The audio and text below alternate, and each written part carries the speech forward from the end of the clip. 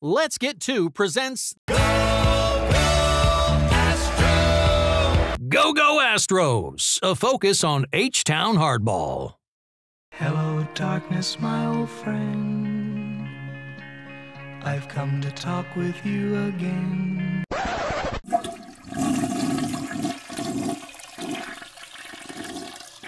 And that's right. Welcome back to Go Astros. You see, guys, we even do episodes when we lose, although maybe beneficial, guys, that we lost so early. We had enough time to really get over it. We're flushing the game. Good morning, Andy. How are you feeling? No, I'm great. Me and Kathleen Turner are having a voice off later. Yeah. Brian, how are you this morning? I've had better mornings and I've had better nights. Right. Well, like I said, we're going to flush the game. So we'll definitely spend a few minutes talking about the game, and then we'll talk about what's to come. And you know me, Brian, I'm going to need to get into some of the ridiculousness of Astros fans online because, boy, we don't handle adversity very well. We'll start with you, Brian. Just overall, where was the game lost last night? In the first inning. I didn't say when. I said where. So also in the first inning to Bryce Harper. So, they gave up 2 runs on that home run and didn't score any. But it was a blast. A traditional thing we get to say. It was a total team effort. The starting pitching was bad. The hitting was bad. The decisions by Dusty Baker were bad. Put them all together, the combination was worse. Yeah, the home run Bryce Harper hit was I know it didn't necessarily go far because it went so hard and so straight. It was a blast. Andy, when you get down that quickly, how much do you think it changes the approach of the guys at the plate? Like, do they get out of what they do normally because you're trying to now catch up? Yeah, it shouldn't for major league hitters. They shouldn't adjust anything at that point. But I think the natural tendency is to try to catch up in a hurry and get back in the game and get those runs back. And unfortunately, we did the exact opposite of that with our approach to Ranger Suarez, at least early on, where I think he threw, 5 pitches in the first inning. Altuve was the first strikeout, and yes, Castellanos made a great play on it, and probably doesn't make that play again, although he's done it now twice in the series. But Pena was impatient. Alvarez does not look like he's comfortable at all. And you could kind of tell from there it was going to be a rough night. And then you tack on the Phillies were told they were playing home run derby, and nobody told the Astros hitters. If you're going to play home run derby, you should at least let the other team know. It just a bad night all around. The great thing about baseball, though, is it is one game out of a potential 7-game series. You have the ability to answer this and, like you say, flush it away with a good performance tonight. And there is nothing – I know we all want to talk about momentum. We all want to talk about clutch. We want to talk about all these things you can't measure. But there is no carryover from what happened last night, just like there was no carryover from what happened in Houston to Philadelphia to what's potentially going to happen tonight. Christian Javier could go out and throw a dog of a game. He can throw an ace of a game. I will tell you that if we don't score more than 0 runs, it doesn't matter what he does. It doesn't matter what he does. Hopefully, though, they actually already hit Nola well. They see him well. Hopefully that works into our favor. Brian, we could spend all day questioning Dusty Baker, and I think there's a million reasons why and a million reasons why that's valid. But my question to you comes into questioning of the entire front office staff.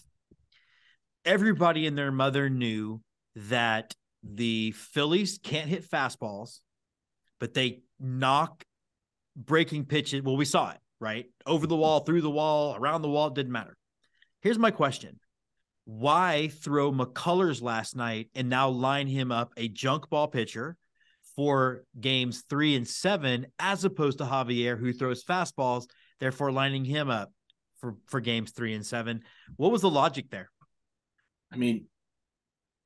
I very much agree with the implied logic of your question here, but let me try to answer it from, Dusty Baker's standpoint and possibly the front office's standpoint, but mostly I think Dusty Baker's standpoint. I have confidence in my guys, and I line my guys up based on my confidence in them. Verlander's my best pitcher. Fromber's my second best pitcher. And I think Lance is my third best pitcher. And feels very little sort of, whatever sort of matchup information is provided. Phillies were the 8th best team hitting off-speed pitches over the course of the regular season. The fact that they can hit breaking pitches is well known. I assume that was communicated by the front office down to Dusty Baker, because if I could find it on a baseball newsletter yesterday, Joe Sheehan's newsletter, then I assume the many people in the Astros front office could figure that out. Dusty tends to manage less based on here's what the numbers say, here's what the analytics say. Then I have faith in my guys, and I will show faith in my guys that they can do what I think they can do. That's great if you're a squad leader in the military. It's not so great if you're trying to manage an analytically driven game like baseball. Andy, you have any thoughts on that as well? I mean, just to me, it's perplexing. For me, it's more of what happened to Lance McCullers. First of all, I fully acknowledge that he is not even a year removed from his injury in the playoffs last year. And the recovery from that took a lot longer than anybody was expecting it to happen. And prior to that, he was coming back from a major surgery. So I don't know that we're seeing premium Lance McCullers right now. But I also think he is a guy that has gotten a lot of run off of 24 consecutive curveballs in 2017 and has fallen in love with that pitch to the detriment of some of the other things he can do, because he used to be a guy that could throw 97, 98. I don't know that he can throw that fastball anymore. He certainly doesn't appear to have any faith in it because he doesn't throw it a whole lot. Now, maybe he doesn't throw that hard anymore. Maybe other things are more effective, and that's what the analytics are showing him. But the reality is that everybody knows that if you're going to beat the Phillies, you're going to have to throw fastballs and you're going to have to place the ball well. He did neither of those things last night, and the results were fairly predictable, whether or not he was tipping pitches, whether or not they knew what was coming. Because if he's on, he has enough stuff. He has enough stuff it wouldn't matter. But last night was just the worst of all possible circumstances and results for Lance McCullers. And it's more to the question to me of, if this is a team that we're facing that struggles fastballs, why isn't Kristen Javier potentially game 3 and game 7 versus Lance McCullers, who does not throw fastballs anymore? That to me is a bigger concern, and that's on Dusty. Okay. Anything else you guys want to add about last night's game? It sucked. It sucked. No, it sucked. Yeah. Brian? Yeah. Simultaneously sucked and blowed. There's one analytical point that's worth making here. Lance McCullers was allowed to face the Phillies the third time through the order, despite everything. What is your rule? What I love about you, Brian, is you have the same rule that Jessica has that applies to 6th Street. Nothing good happens on 6th Street after 1:45 in the morning. And your rule is third time through the order, right? Well, because it applies to every pitcher. And we saw it in game 1, hurt Verlander, and Dusty stuck with him. The Phillies were going to bring in their leverage relievers, being up 4-0. They sat them down. That creates a modest advantage for the Phillies. Even though the Astros had been a 4-0 game rather than a 7-0 game, the Astros probably wouldn't have thrown Urquidy, though they might have in that situation. So that is one point of last night's game that creates an advantage for the Phillies moving into tonight's game, that they didn't have to do it. And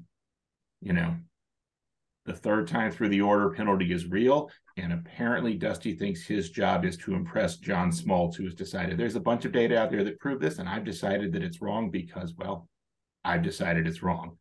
I'd kind of like Dusty to please Astros fans more. And again, you have Hunter Brown sitting in your bullpen. You've got Jose Urquidy sitting in your bullpen. You have Luis Garcia sitting in your bullpen.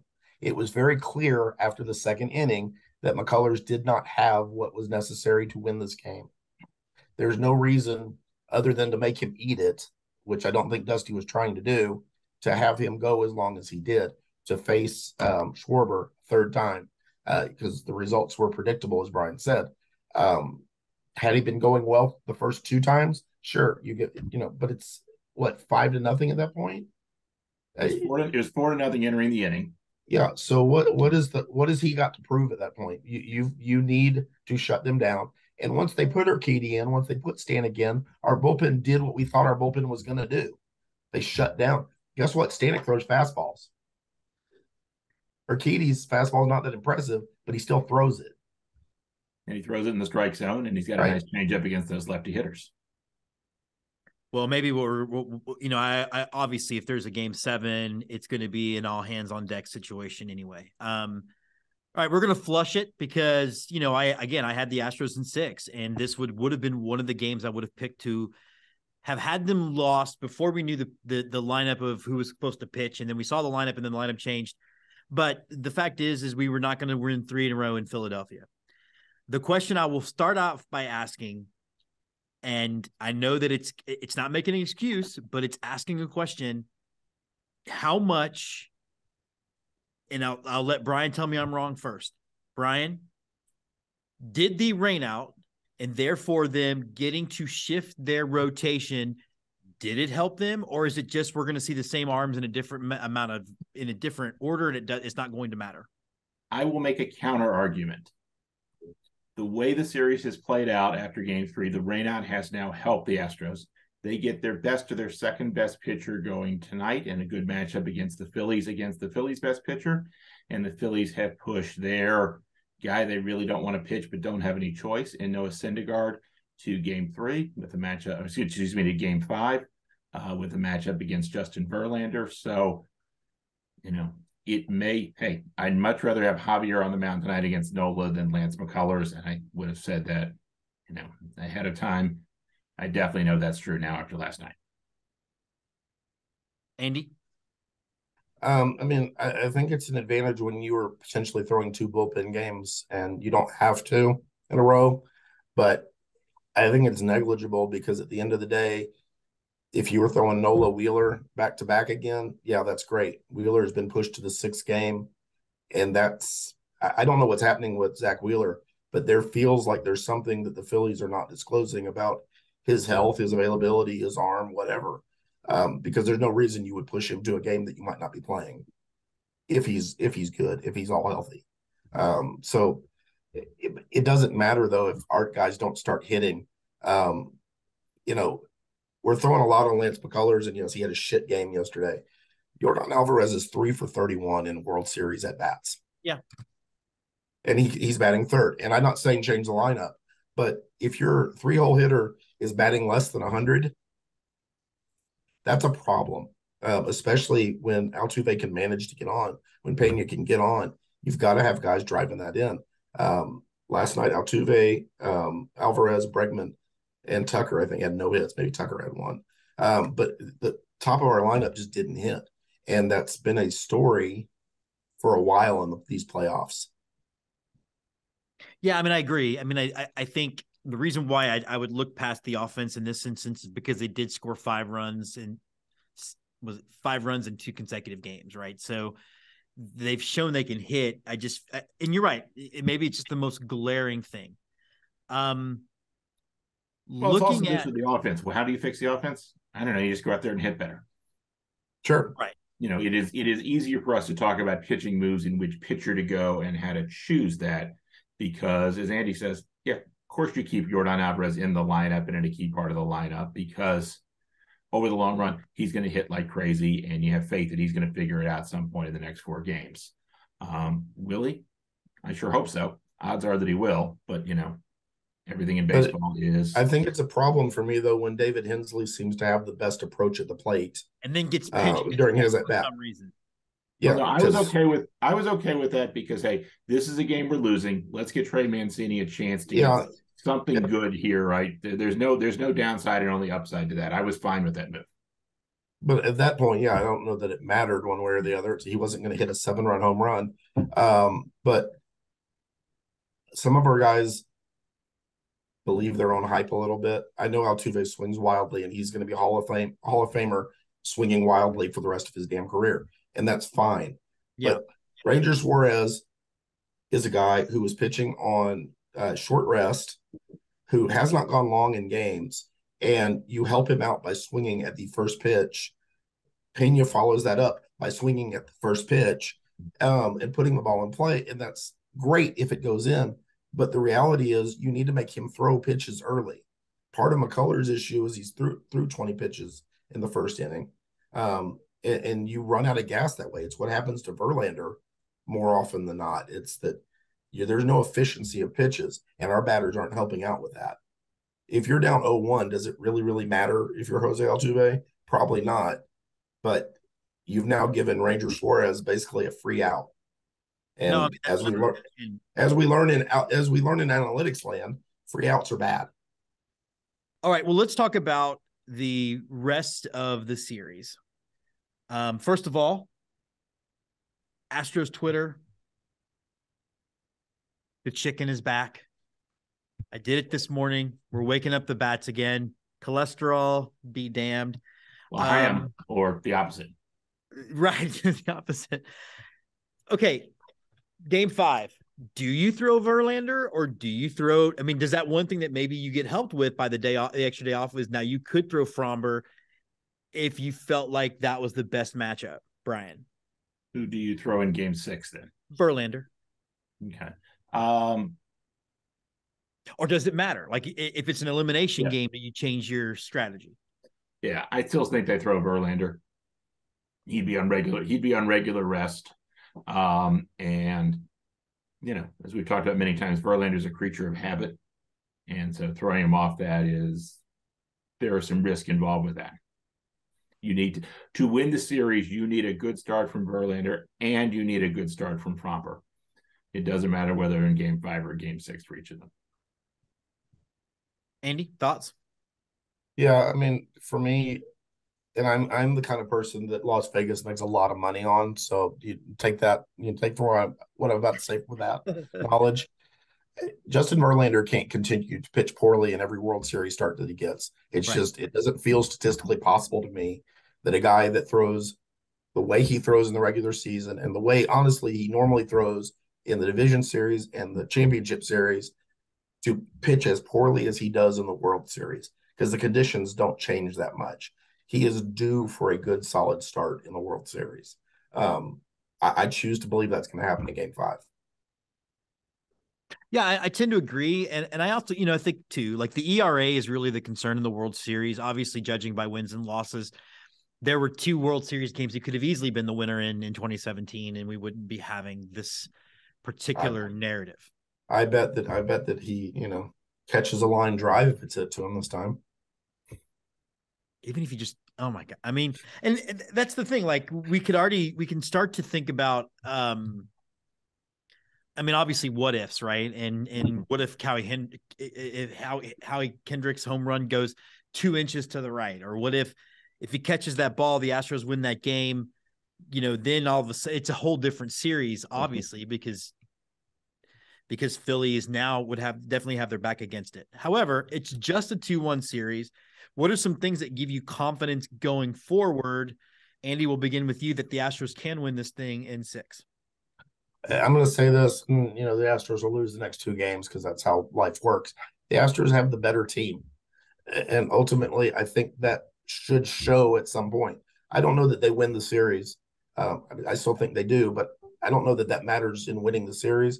But I don't think they're a team that's going to lose 3 games in a row to be eliminated.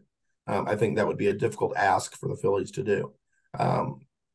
So what I hope happens is that we have a very solid game tonight, tie up the series 2-2 with the knowledge that we go back to Houston. No matter what. And then you have Verlander in a position to put us up in the series versus trying to save the season. I think that's a better place for him, honestly, at this point. So my hope is, and that's kind of, it's difficult to answer your question because all I've got right now is hope. But the hope is based on the fact that we have 162 games. From Princess Leia, hope matters. Thanks, Princess Leia. We have 169 games that say we're a pretty good team. And now we've got, 2 that say maybe not as good as we thought. I don't think that's the truth. So I'm hoping, based on what we've seen this season, the best version of our team shows up for the next 2 nights. Brian, I'm with him. Rebellions are built on hope. We're going to keep that going again. But now, what do the numbers tell you, Brian? Like, why do you feel like this is a game where Jim's going to end up being right, and we've won it in 6? Yeah, I feel I should start with "Help me, Obi-Wan Javier. You're my only hope." Bit on theme here, but Christian Javier has an excellent fastball, the Invisiball, that is really hard to pick up because it has ride that stays up in the strike zone, induces a lot of weak pop-ups and strikeouts against a team that's much better against hitting breaking pitches, which we saw again last night, which leads to Game 5, in which you have Justin Verlander, who again going to win the Cy Young Award, and also excellent top of the zone fastball, and then Framber Valdez, who again has pitched great all season, pitched great in Game 2. Hey, we got 3 really good starters lined up here, and should be good to go here. We also have a fully rested bullpen. Maybe Dusty will use it. Well, and of course, it's also they got to put guys on the other side too, and you do have Nola tonight, who again, the Astros tagged for 5 runs, and so I don't. Obviously, it's fool's errand to expect the same thing again, but you at least go into to face a pitcher. And we talked about this a million times. When the Astros face a pitcher they're not super familiar with, they don't hit. But not only are they familiar with Nolan now, but they have actual success against him. And then the next night it's Syndergaard, and then the next night it's a Wheeler who, for some reason, Philadelphia doesn't seem to trust that much. If the Astros hit, I think they can win the next 3. Yeah, it'll be interesting to see, because Nola is a very good pitcher, and I would think everybody would say that what the Astros did to him in Game 1 wasn't fluky, but it's going to be difficult for us to repeat 5 runs against him. Not impossible, and so we have history of doing it. And some guys that didn't hit against him have the opportunity to, but it's as an Astros fan, I feel a whole lot better about facing an Aaron Nola than I would about facing a AAA call-up who has no track record at all, because those are the guys we don't hit for 6 innings. We've got to start sequencing our offense, which is a really fun way of saying we have to stack hits on top of hits. We had 7 hits last night. None of those were together, except for getting Gurriel and Hensley in the 2nd inning. You can't score runs unless you're sequencing hits, unless you do what the Phillies did and just hit everything over the fence, which I guess is one way to negate our defensive advantage as well. Can't defend a ball that you can't catch. Brian, anything you want to add onto that? Yeah, I mean, hey, last year in the American League Championship Series, the Astros got outscored by 12 runs in games 1 through 3. Outscored the Red Sox by 21 runs over the last 3 games of that series. Doesn't necessarily mean they're going to do that over the next 3 games, but remember how lousy we felt last year after 3 games of the American League Championship Series, and how that turned around immediately. Can that happen again? Maybe. Will it happen again? We'll see. Yeah, again, I tend to have the faith of that it will happen. Last thing I want to bring up is Evan Gattis got into it on Twitter last night. You see, if I stay off Twitter, we miss all of these gems. So he basically went after Astros fans, saying you Astros fans aren't being very supportive of your Astros right now. So then I started to kind of look at our fan base across the Twitter sphere, and they are definitely think that it was over when the Germans bombed Pearl Harbor. Yeah, I think that's pretty common among humans, and Twitter is just a place where humans get to write exactly what they think at that moment. So, I'm pretty sure we'd have said similar things after the imagine what would have been written by Astros fans on Twitter after the Pujols home run. And imagine how they'd have all changed that after the Oswalt start. True. Andy? Reactionary and churlish. I mean, that's Twitter. It's what am I feeling right this moment? Everybody needs to know. That is what Twitter is. And so what am I feeling right this moment? Oh my God, the Astros suck. It's the end of the world. Because some of these people, honestly, on Twitter have no life outside of Astros fandom. Or this is the place where they can talk about their teams because nobody in their household wants to listen to them. And that's real. And, for some people, it's cathartic. It comes across as whining a lot because the reality in a 7-game series, especially I don't think anybody was saying Astros in 4. So you expected to lose a game or two. So if you expect to lose a game or two, it doesn't matter how you lose them. Yeah.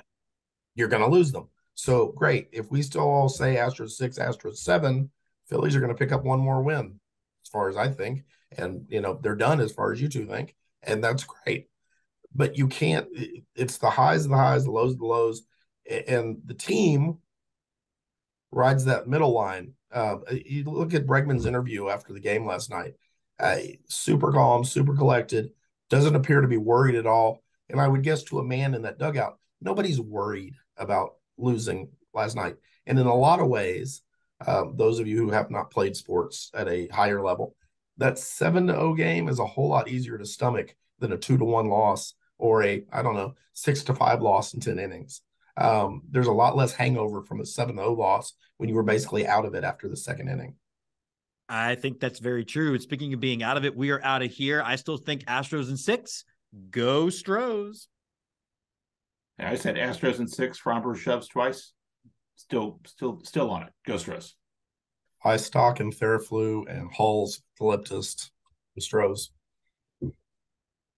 All right, guys, I'll get this out and up after I edit it for my chewing out my student. I've got 5 more lined up, ready to go. Leave it in. Yeah. I know you work. That's right. All right, guys, I'll talk to you later. That's good, guys. Thank you.